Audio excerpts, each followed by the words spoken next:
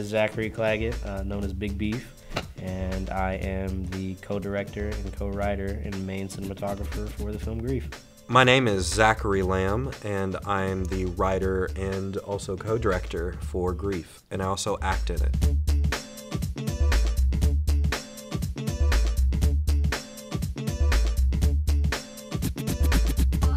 The inspiration for it was, well, I just had the first semester in college, and you know, being a down person in college and stuff, it kind of like just built up with it, and I dealt with like a loss in the family. It made me kind of wonder how exactly I could turn that into necessarily like a film to help people understand, or furthermore understand how grieving actually is for some people. With Unaware Affection, that was the first film that I'd worked on. It was a buddy of mine, his idea, and I just kind of wrote the script out of that concept. And I was like, I actually want to make my own script out of something that I wanted to create and, incorporate like my type of style with writing. And with that, I'd finished it probably in August of 2021. And by the time I completely finished it, we had gone over it with a few people, and then that's when I had met Zachary Lamb about it. We worked together, me and Zachary Claggett worked together on a short film last semester during MSU's TV Club, where I wrote that script pretty heavily. So taking the role of director this time around with Zachary Claggett has really just opened my eyes to how that sort of thinking works and understanding the camera work that goes into creating a short film. But it's definitely been interesting to be able to communicate with actors, how to set up a scene, which is something that I haven't had the chance to do. I've normally been the actor, but now being on the other end is kind of cool. Cypher FM that we worked on last, made in 2 weeks. Oh yeah, we did it in 2 weeks. Script in 1 week, filming the next. Yeah, but and, this film, editing as well. But this film, we've had almost a year to technically completely finish with writing, and then going into production, we are spending a month in production. The cooperation style with Lanier, honestly, I think it's really well. It's more of a natural and healthy way to go about it, just because you have a person that kind of has like a concept. He did a really good job at imagining what I wanted. So we had basically the same like idea going about for a good handful of it. And with two people trying to explain it to the cast and crew is honestly easier than me, who struggles often with explaining and talking to people about those things. Since, Zachary Lamb has worked on not necessarily other films besides Cypher FM, but been around different plays and settings, and seeing how those directors would direct him and stuff, he had a good concept and idea on how that would normally go about. And with me, I'm just doing it by myself without seeing how directors would normally do it. Definitely, I think me and Zach have a really yin and yang type style where he's really great at some things that I'm not particularly amazing at, and I'm really good at some things that he may struggle a bit with. Like, couldn't tell you the first thing about cameras, but I do know actors, and I do know a good little bit about writing. So being able to have the same idea that we both know and then be able to communicate that has been really great, because Zach will describe all these amazing shots, and then I'll turn around and say to the actors, this is what you need to do. Just stand here, we'll have the camera over here, just do your thing. I think it's funny because I'll over-explain something. I'll be like, we're going to do this shot just because of this, and it's going to look like this, and this is how it's going to be, and also this is how you're going to stand, it's going to be like that, and the actors will look at me like, and Zachary Lamb will come and just be like, just stand there and do your thing. And I'm just like, yeah, exactly, precisely. He knows.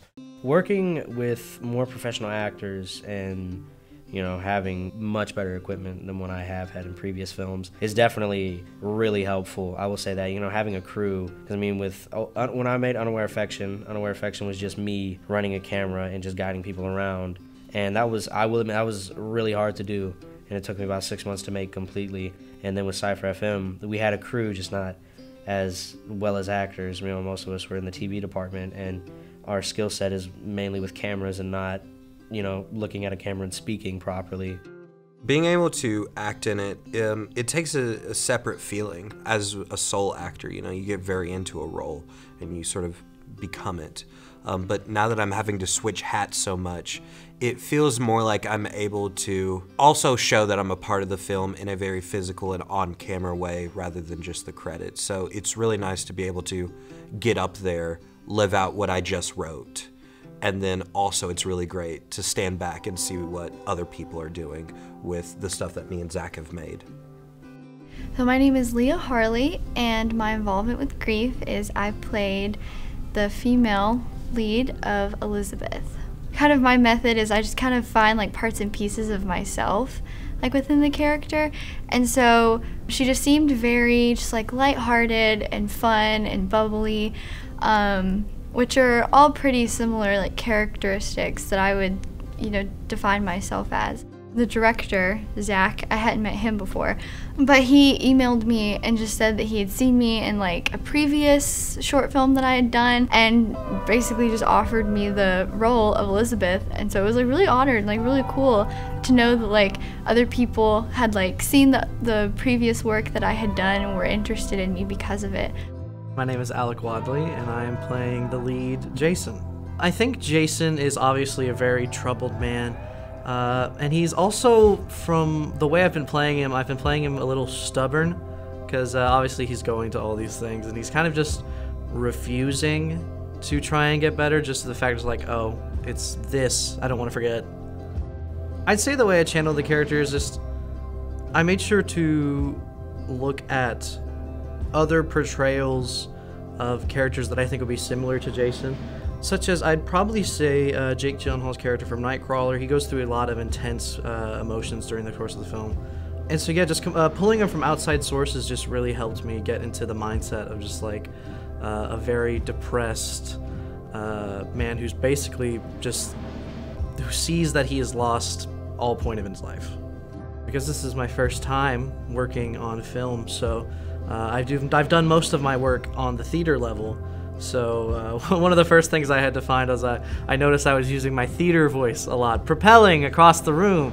But obviously you don't need to do that with film because boom mics and all that. My name is Max Slack, and I am playing the role of the therapist in Grief. Typically, it really just took place all in one day, and just the whole process was fun. Just like the outside stuff of it, just like the conversations we had off camera, and like the times and the laughs that we shared, and just this like short time that we've been together. I haven't been around much to record, but just knowing that you're feeling comfortable enough and feeling safe enough to like really be vulnerable in front of the production team. I've always kind of been interested in the idea of psychology anyways. I've been considering changing my minor to it. And I have been influenced by a lot of therapists in my lifetime, as I have undergone many therapy sessions growing up. And so I kind of just took everything that I've seen and I've learned to kind of captivate the role of the therapist for Grief. In my opinion, when there are more actors around, there's definitely a more positive feeling in the atmosphere. Like, we filmed scene 14 not too long ago, which is the bonfire scene. And that was just a really good night for a lot of people. It was a bit rocky start with some of the production and getting that fire going, but once we got people into like the zone, it was good. And seeing that then translate to on screen, seeing the preview, that was just amazing, and it gives me so much hope and excitement for the rest of the project. So really, I've just been so excited to work with everybody from production to actors to Zach. You know, it's been an absolute blast collaborating with everybody. Everybody's energy has been almost 110% of, you know, having pure excitement to see the actual film when it's completely finished. And like you said in the scene 14 Friends, when everyone was just all around the bonfire and having a good time, it was really fun. Even though a lot of people were choking on the smoke from the fire, that was pretty funny. No, it's not funny, they could have died, but still. It wasn't funny for them, but it was funny for us. It's a funny memory. Yeah. A lot of times, we were working on weekends, giving up our weekends to work on this project and stuff too, and so we'd all like carpool and travel to location, and so it's just really fun just getting to know everyone and coming together for the same purpose. Like, everyone has their skills and they're just bringing them together to make a really fun, awesome project. They knew what they wanted for each shot, They made sure to tell me and the other actors exactly really what they wanted me doing, what they wanted me feeling for each scene. So it was really nice just to have that kind of direction. With most films, you don't really see that. Like, you can watch behind the scenes, of course, but you don't really understand what's going on until you actually seen what is going on behind the camera. What I want people to take away from Grief is definitely how some people would react in those situations, to kind of get an idea on how some people should also deal with people who are grieving, to know exactly what to do, or just have like a good concept on how to, you know, kind of give people hope and help them out with the harsh and sad times. When people come to see Grief, you know, I want them to watch it, I want them to take it all in, but at the end, I want them to realize that they're watching a very human range of emotions, that this is all stuff that other people go through. So that way when they see it, they can have a better understanding, and perhaps the concept isn't so foreign if they see it in their own lives. Grief to me is a very hard word to define, because grief is almost undefinable. Ironically enough, I'm a psychology major, so I was, slightly aware of the different stages of grief that are shown throughout the course of the film. But, we all grieve at some point in time, whether it's grieving the loss of a loved one, as seen in the film, or you can grieve the loss of time. You can grieve, literally anything. You never know when it might be your last day. You never know when the people that you love, it might be their last day. So I think it's a really sweet story, and I think people can take away of just maybe appreciating the people that they have in their lives just a little bit more.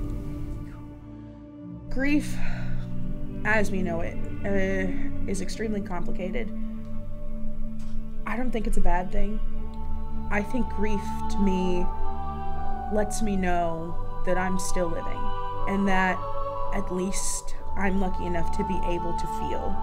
I hope that this short film can help someone like Jason, or like myself, because there are a lot of ways I can relate to Jason. And so I hope that when people see this, they allow themselves to be vulnerable. They allow themselves to have open conversations about their life, about their mental health, about any issues that they might have going on that they were too scared to talk about otherwise. I hope that this pushes people to really take that step towards helping themselves emotionally if needed.